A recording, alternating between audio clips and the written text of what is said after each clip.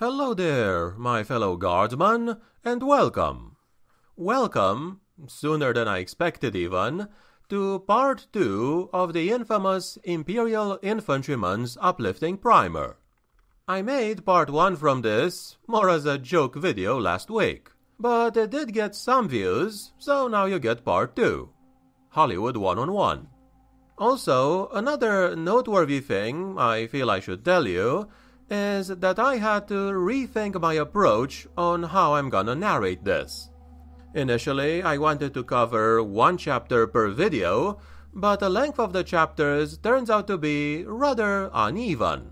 So I'll just try to cover specific topics within the primer and pretty much disregard the overall chapter order. I will also not be narrating the entire thing word for word, as some bits of it are quite boring, to be honest. As far as today is concerned, though, I wanted to talk to you about training and guard duty, as well as provide you with a very comprehensive list of items and war gear within the standard regiment. This list is actually even more interesting and in-depth than the war gear stuff I discussed in previous guard videos.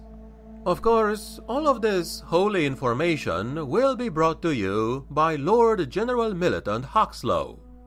I am your host, the Grimdark Narrator, and without further ado, let us learn more about the minutiae of guard life, shall we? Chapter 1, Section 3, Training and Guard Duty. As an Imperial Guardsman in the Immortal Emperor's indomitable armies stationed in the turbulent eastern sector of the galaxy, you will face many dangers and enemies. However, you will not always be in the field of combat. An unpredictable portion of your time will be spent in billets on your garrison planet or in transit aboard a spaceship.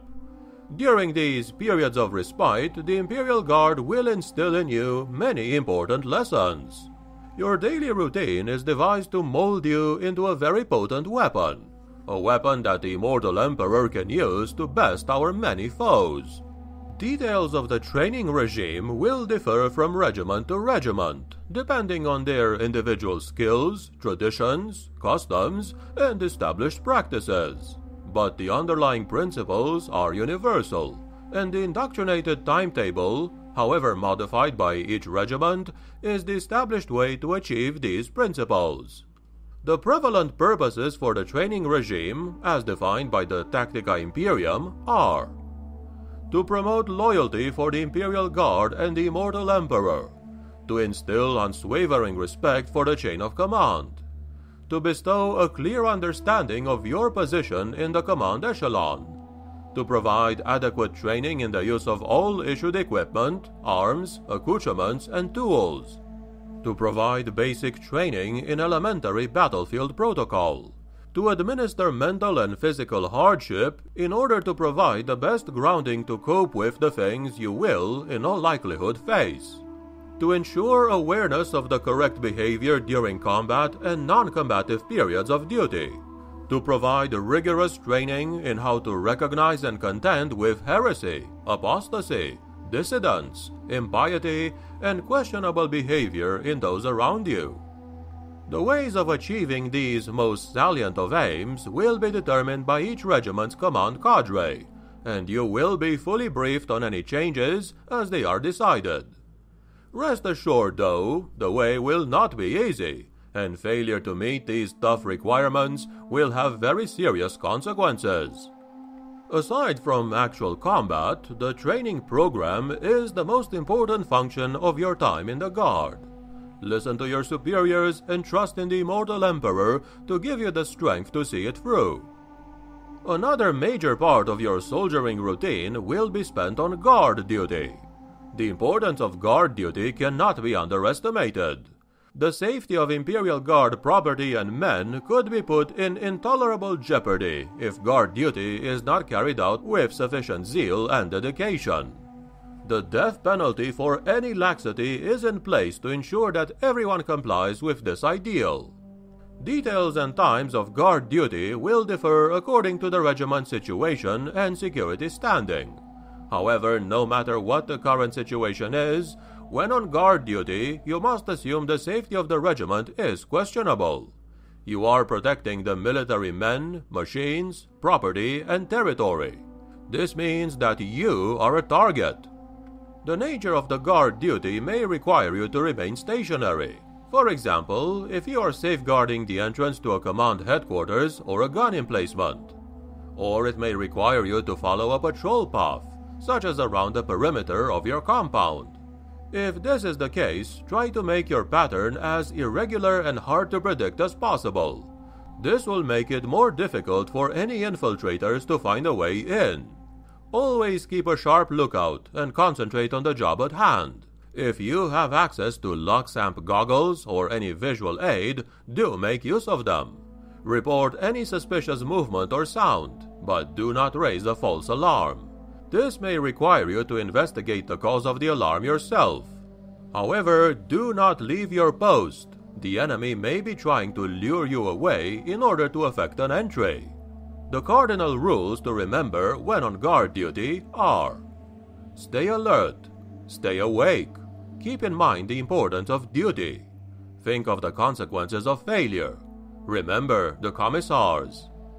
You should obtain the following information before taking your post: direction and probable route of approach for the enemy, the sector you are required to watch, names of terrain features of military importance within sight, like outposts, gun emplacements, and roads, location of nearest friendly detachments and the means of contacting them, number and location of your own outguard, whether patrols or other friendly units are operating to your front, instructions concerning challenging, and what to do in case of attack.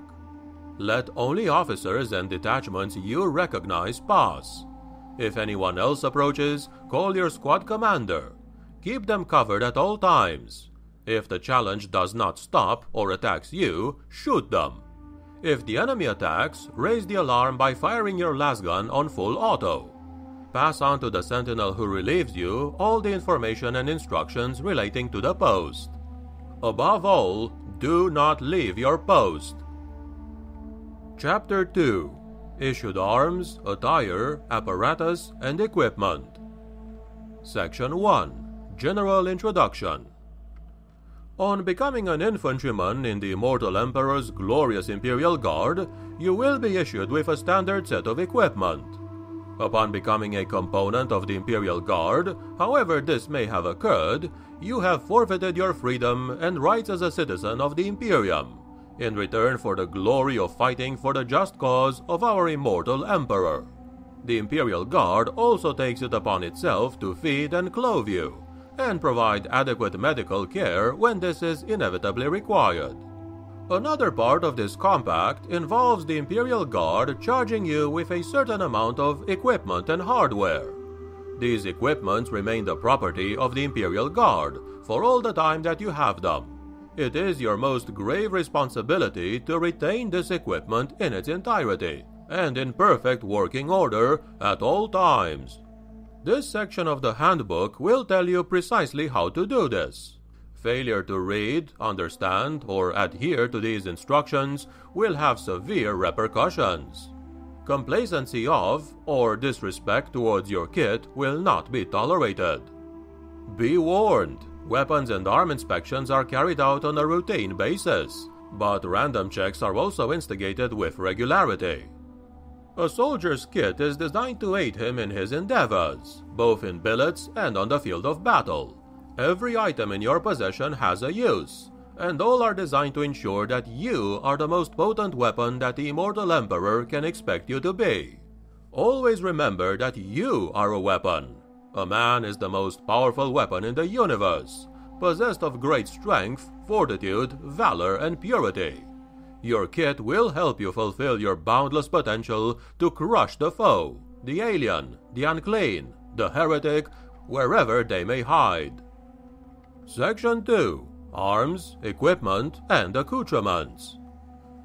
On the day of your enlistment, or draft, you were given all the vital equipment needed by a soldier of the Imperial Guard.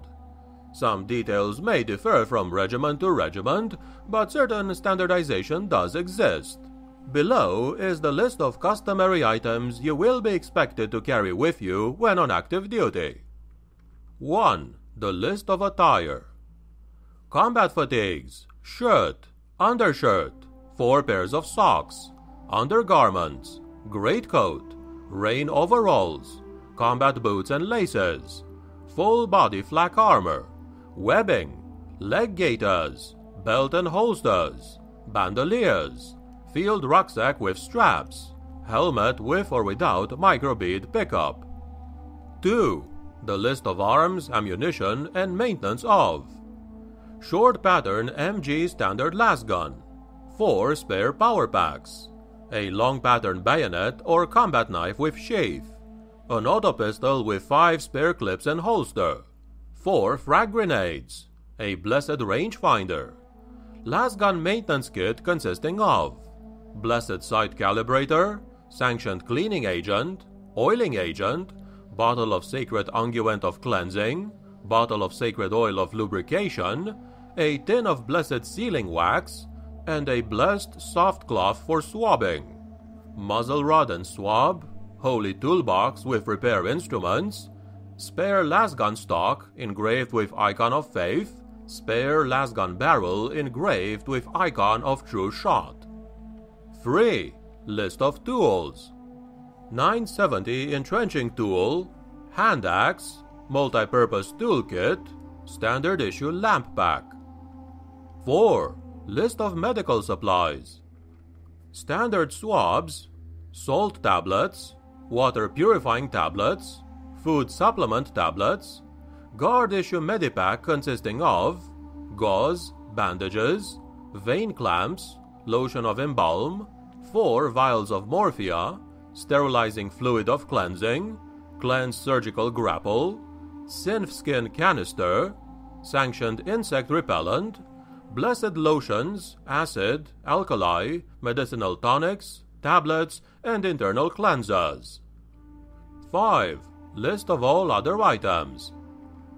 4 sandbags, a mess kit consisting of spoon, knife, fork, mug, and tray, canteen, collapsible water bag, canvas sack, blanket, sleeping bag, field glasses, gas respirator, spare boot laces, dry rations, dog tags, tent with pole, rope, and pins, whistle, Imperial Infantryman's Uplifting primer, adhesive tape, tinderbox, grooming kit consisting of white soap, dry scrub brush, shaving brush, 2 razors, toothbrush, and tooth powder.